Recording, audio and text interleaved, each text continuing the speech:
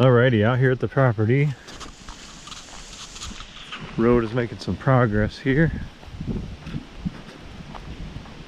I'm gonna walk it first because I want to make sure that the muddy area back here is dry enough. I may have to do a little work with my excavator to track that down a little bit so I can safely get back here with my van, two-wheel drive van. I was able to make it back the other day with my enclosed trailer on, but once I started I could not stop. And then once I got back there, I had to do some more dirt work, put some gravelly sand in the spot, and then track it down some more. I actually put some sod down just to give it a firmer base, but this is natural stone that a local guy is bringing in for me. Crushed concrete was a little bit more expensive, but I actually like this better. I think it's going to be a better base. So he's bringing in about 2 loads a day, 15 tons each load. Still got some widening to do, as you can see. And then I'll probably bring in some smaller crushed material on top of this, so I don't like puncture tires with the sharp rock. And it'll give it more compacting. But it's looking good. It's a really solid base. I think he brought in 2 more loads yesterday, so that's good.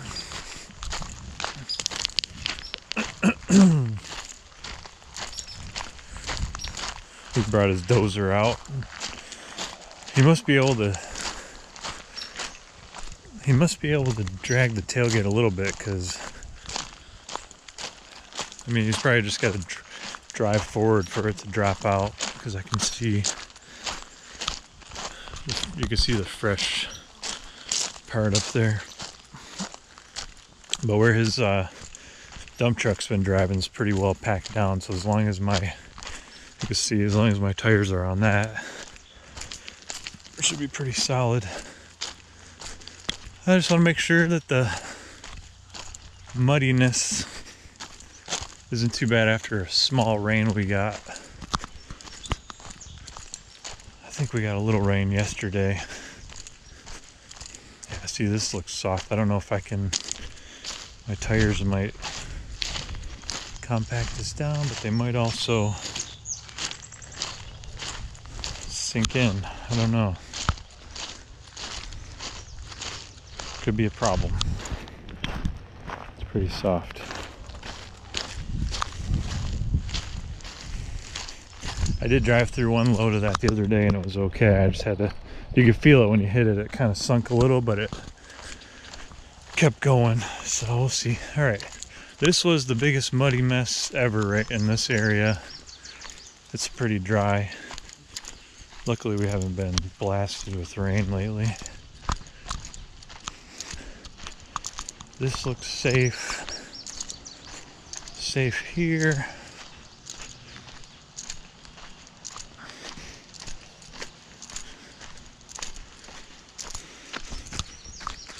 It's a little muddy there, but it's compacted down on the edges where my tires will be.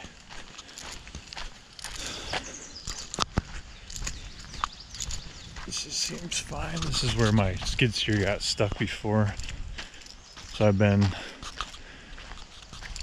filling that in. I wish I had my skid steer working. Could move dirt around a lot better. One time somebody had a phone line going down the middle of the driveway.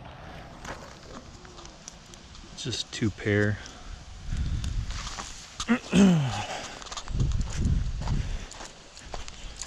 Talk more about my plans for data in another video. Anybody want it? Anybody need a brush hog? I'll sell it to you for a good price. That's a little sketchy. You see I got work to do up here. But right up here is where where it opens up. This is the area that was really bad the other day. I had to bring in a lot of material, but you know what? It firmed up pretty darn good. Shouldn't be any problem getting back here. You can see it's just like a sponge almost. But as long as I don't stop, I think I'll be okay.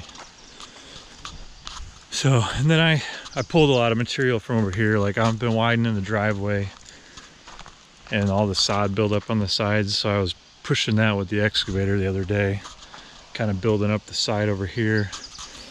I'm gonna have a culvert, probably when we get a good rain, the water just comes across the road right here. But I want it to go where I want it to go. So you can see there's a drop off here that goes back.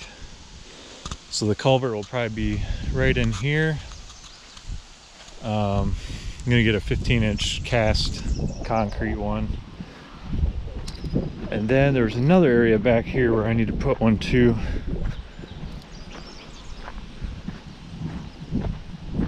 Not sure where though. That's the big one. That's where it gets the most wet. But there's a stream on this side that when it rains real good, it just backs up and it comes right across the road wherever the path of least resistance is.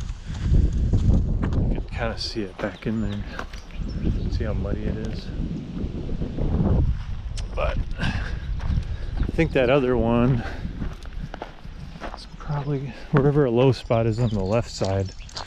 Probably another one up in here somewhere where it was real muddy before. Yeah, so you can see the water right there. So I think this is where it was. And since this is kind of a higher spot, or will be when the rest of the material comes in, I kind of want it path of least resistance right here just to go under the road so it doesn't wash out. All right, I'll do another video when I drive. All right, taking a drive back with my trailer after that walkthrough. Everything looks pretty good. The only part I'm concerned about right now is that new soft, the two loads of soft, but I think that it'll compact down enough when I drive through. I'm gonna do it pretty fast too when I get back there. So I drove through a soft load the other day and it went pretty well, so I don't think it'll be a huge deal. But I'm gonna speed up in a second when I get closer to the end here, just to make sure the trailer doesn't drag me down or something. Just pulling a enclosed trailer. I think it's like a 17 or 18 foot.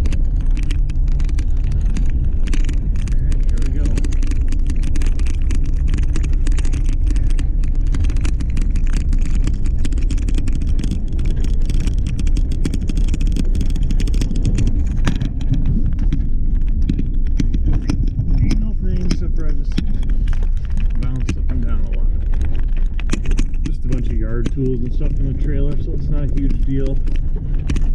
Next load should go a lot smoother because I just compacted that down pretty much.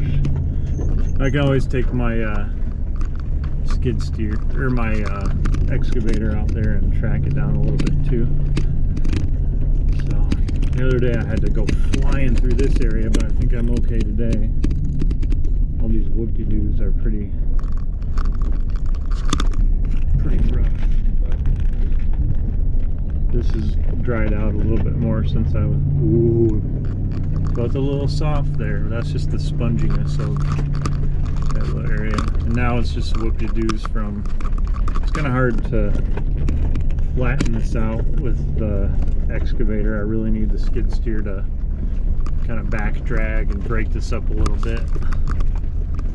Gotta get that in for repairs, but the John Deere dealer is like 3 to 4 weeks out, so I'm gonna drop it off there tomorrow, and maybe they'll get to it a little sooner. If not, at least I didn't have to lug it all the way out here and then lug it all the way back.